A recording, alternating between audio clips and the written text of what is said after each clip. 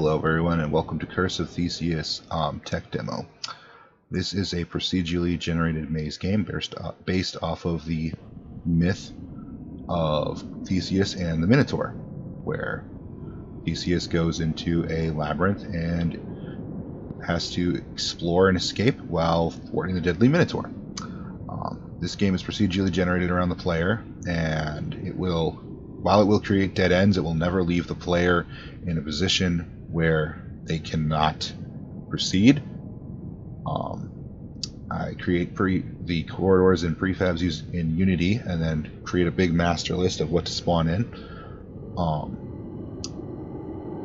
The game is still in early development, so there is currently no way to actually win, but I will add that in later.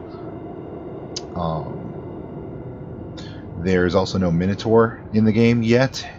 There is a model, but it is not yet animated or AI set up yet. Currently, I've worked mostly on the maze generation.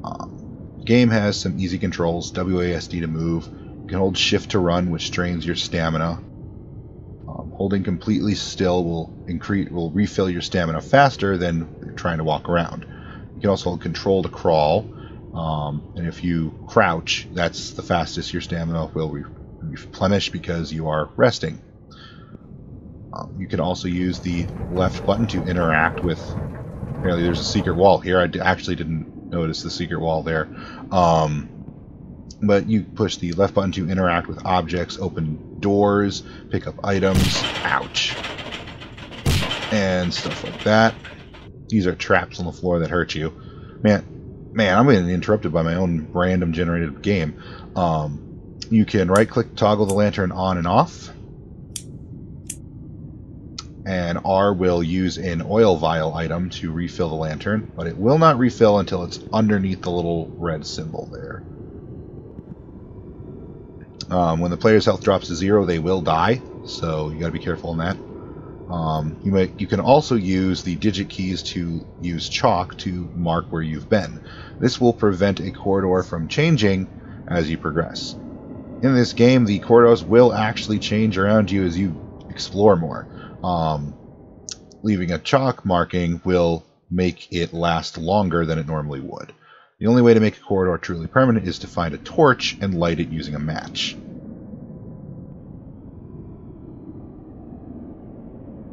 You also can collect keys as an item in this game to open up a treasure chest, which might spawn in, and will give you a bunch of extra items. And I found dead ends. Alright, that's another dead end.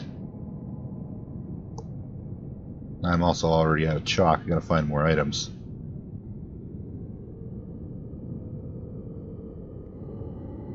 I'm going to attempt... Oh, hey, wait a second. Aha, key! A little pickup sign shows up, letting you know that it's there, in case you didn't notice it.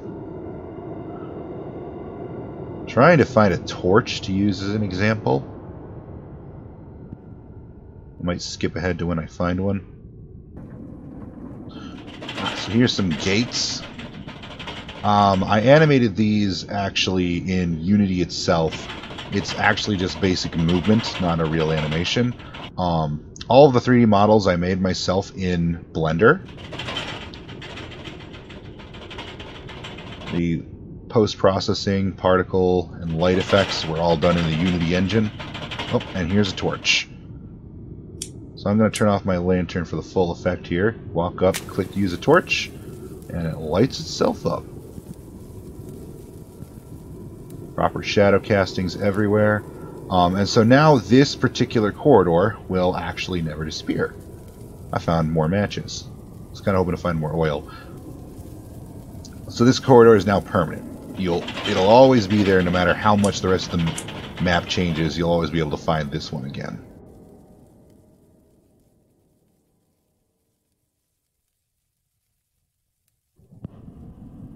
Another feature this game currently has is a nice pause feature, which actually pauses the game.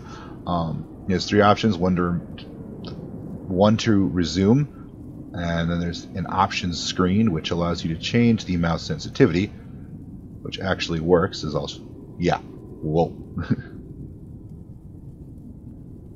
And then there's a graphics setting menu where you can change the overall graphics of the game. I might expand upon this later. You go all the way down to the lowest, shadows are disabled.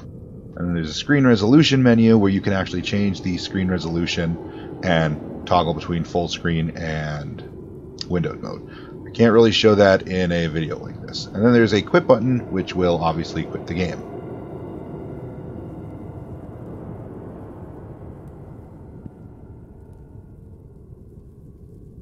And I think that's all I have to explain for today.